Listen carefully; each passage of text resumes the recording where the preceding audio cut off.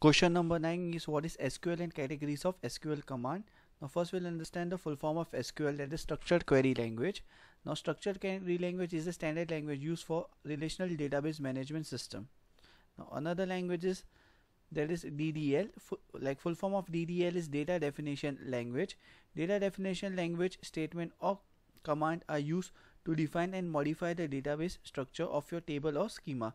Basically it defines and modify the database structure. Now another language is that is DML, that is data manipulation language. Data manipulation language statement or command are used for managing data within table. Another language is DCL. Full form of DCL is data control language. Data control language is used to control user access in a database. Now here is the Phillips.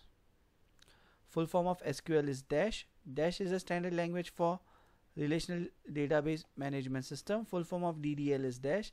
Dash statement or command are used to define and modify the database structure of your table or schema. Full form of DML is Dash.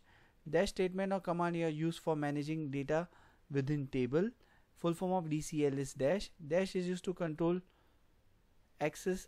Dash is used to control user access in database. Now student activity, and here is the theory question. What is SQL and categories of SQL command? Full form of SQL is structured query language. Structured query language is the standard language for relational database management system, or DBMS. Full form of DDL is data definition language. Data definition language statement or command are used to define and modify the database structure of your table or schema.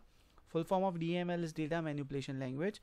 Data manipulation language statement or command are used for managing data within tables.